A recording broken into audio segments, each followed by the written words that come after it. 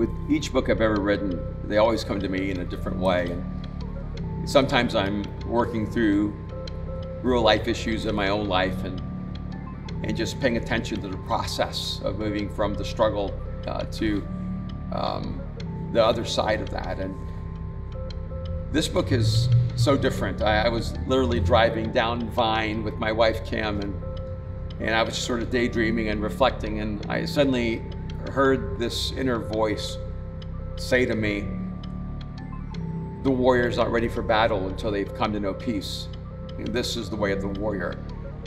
And the moment I heard that, I wasn't expecting it, I wasn't planning it, but the moment I heard it, I knew something had just erupted inside of my own soul, and I immediately told my wife Kim, I know what my next book is. I know what it's called. It's called The Way of the Warrior, and I know what the first line of the book is. And that's actually how I sent it out. I sent it to my agent, and they sent it to the publisher, and all I had was the title, The Way of the Warrior, and the first line of the book.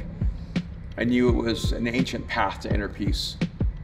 And I know there are a lot of things that informed that, and I think that's true for all of us. Our imagination is sort of the place where all of our thoughts and ideas and our experiences and our questions all come together.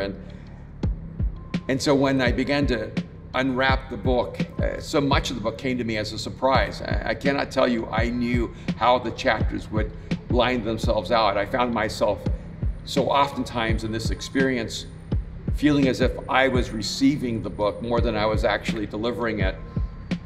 And I didn't know how profoundly it would be about the inner journey. But I knew that it was about the big issues of life, that it was about why the world is always at war. Why is there so much violence? Why is there always some moment on the human landscape that horrifies us with what human beings can do? And I wanted to answer the question, how do you bring world peace? And the question was, to me, so significant because we will never know world peace until we have inner peace, that the world rages with war because there's a war that rages within us. And I think we keep trying to solve problems out there that are actually problems in here.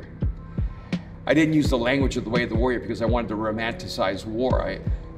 I hate war. I hate everything about it. I hate everything about humanity's most violent engagements.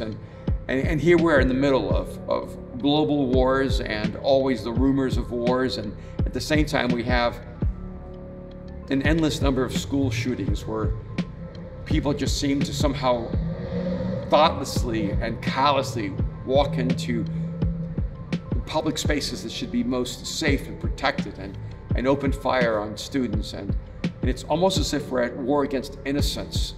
We're at war against peace.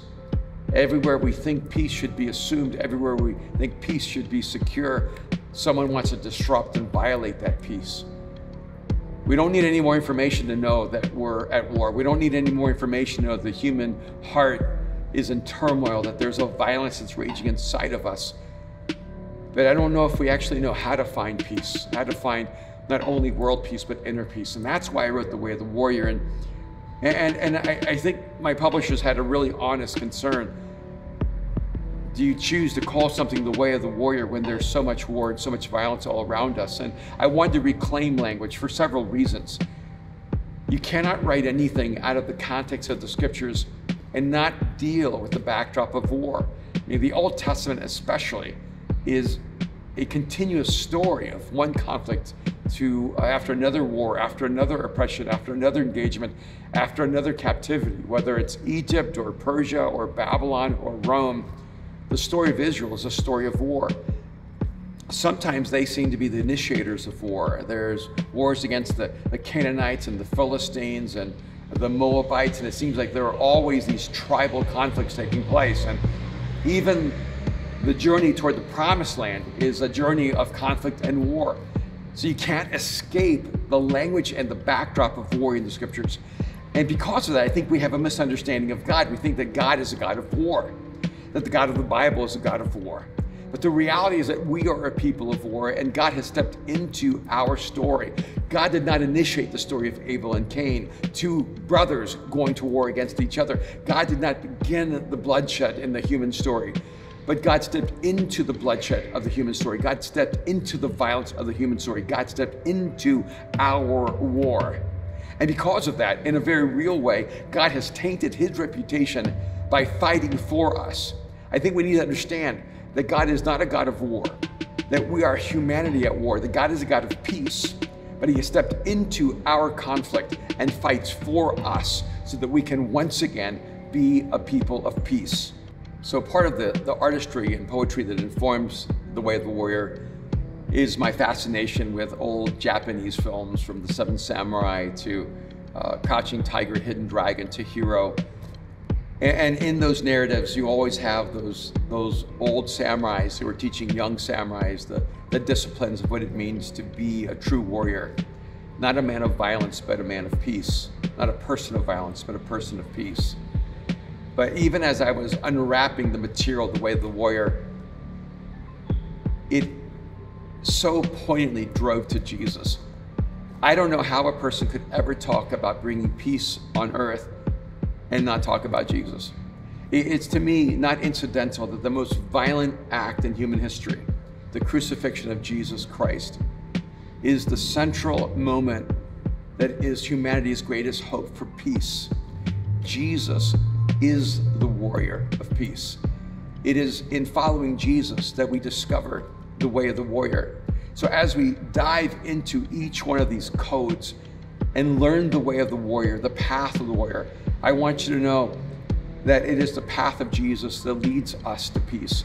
Jesus himself is the Prince of Peace, and he promises that he has come to bring peace on earth, but not the kind of peace that we know in the world, the kind of peace that only God can bring.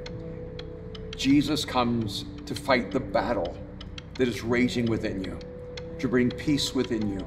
And through that peace that we find within ourselves, we are now able to become instruments of peace for the world that is at war. And that's why the book is called The Way of the Warrior.